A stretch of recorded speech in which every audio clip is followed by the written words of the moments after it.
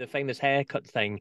The very famous video of Ritchie talking about the haircut and having you locked in a room and you snuck out to go and get your haircut, and then he was raging with you, and that's one of the reasons he fired you and all this sort of stuff. And I know you've rubbished it over the years, but can you tell us a little bit more about that famous story?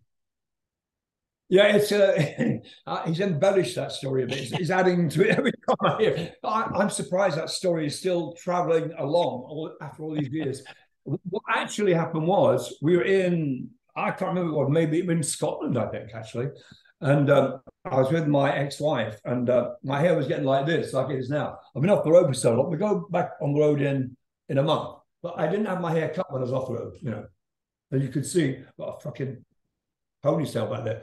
Anyway, so I was walking around the city with her. I think it was Edinburgh, and my hair wasn't quite as long as this. And I said to her, I said, "I'll go and get a haircut while you go and shop," you know. So I went to get a haircut, and that was it. That's all I did. And there was no guard on the door or anything like that. In fact, I saw our road manager, let's say about 3 months ago, and we were talking to him and laughing about that story. He said, "I wasn't put on the door to guard you." I said, I know, but isn't it a great story? So I just had my hair cut, and so I walk out on stage that night. You know, Ritchie hadn't seen me all day. We never saw each other all day. It was always just showtime. That's when we all saw each other. And I would sort of come on last. You know, they're doing the intro to a song called Eyes of the World, the intro song. And I come, you know, running on. And he looks at me and he goes, "Flabbergasting." And he disappeared. He went behind the amps. He went behind the set and didn't come out. And he played there all night. And next day, we had Ritchie called a meeting. He said, you know, "I want to see everybody in my room." We all went to his room in the Holiday Inn somewhere. And we walk in and everybody said, "Oh, what is it? What's the matter?" You know, we thought it's something really serious. And he looks at me and he goes, "It's Graham's hair." And everybody burst out laughing. You're like, "What?" You called a meeting about that, you know. And Cozy just said, "Oh, you know, you can imagine what he said." "Give me a fucking break." And everybody else said, What about his hair?" You know, "Well, he had it cut. I thought he was being mean to me, you know. I thought he was insulting me by having his hair cut because I was always saying his hair's too short." And he always did. He always said, "Well, yeah, it's a bit short," you know.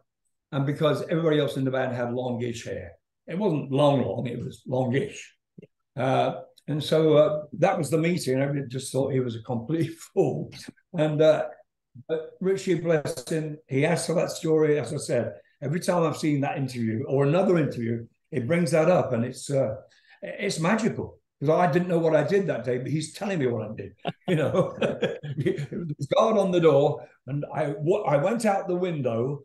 And then what happened? You know, I'm waiting for something. You know, hit by a car, but he still kept going. You know what I mean? It adds a little bit, but I think it's good just going out the window is good enough because we're like 7 floors up. Go, so you know, you go out the window. Of course you were. You know, Tying the bed sheets together. Yeah, that's it. Fucking parachute. You know, but it's Ritchie, bless him. I know. After that. You know, I know he loves me. I love him too, you know. And after that, everything calmed down, and the hair, whatever, you know, you know, have a fucking, you know, your head shaved, you know. It was okay after that.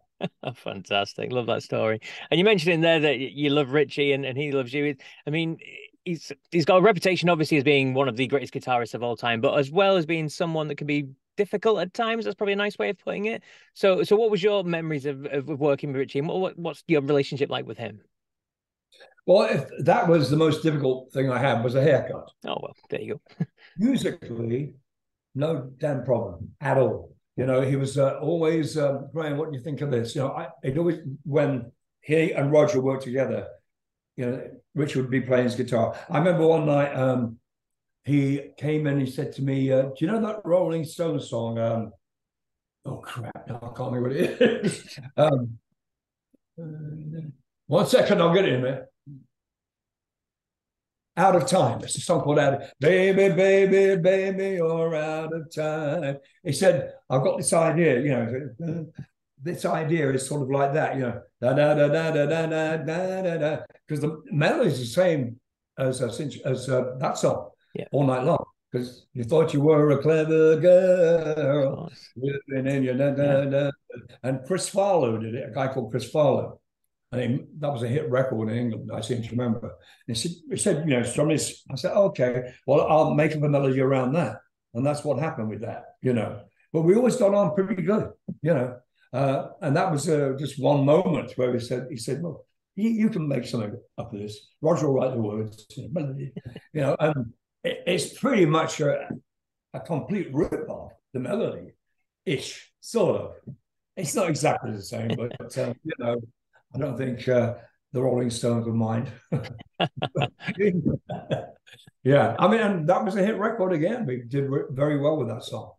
But he was always very open to me. And before every show, he would say, hey, what time are you going to come down to my dressing room? I said, well, what time are we on? Oh, we're on at 8. So we'll come down about, you know, 20 to 8. And I go down and I sit with him. And he said, what can we do tonight to fuck everybody up? There's got to be something we could do to put, yeah. And I remember one night he said, what we should have after Cozy has done his drum solo, we should come out with, you know, cards, you know, 7 out of 10, you know, all like that, you know, just for a laugh. And that's what we did one night. That was one joke we played on Cozy. We go, well, you know, we're all walking across the stage with these numbers, which was kind of funny. You had to be there, I think. It was a funny moment. But little things like that we would make up, you know, and I can't remember some of the other things, but that's one I particularly remember because we all just went walking across the stage. It was so funny because his drum solo is like epic.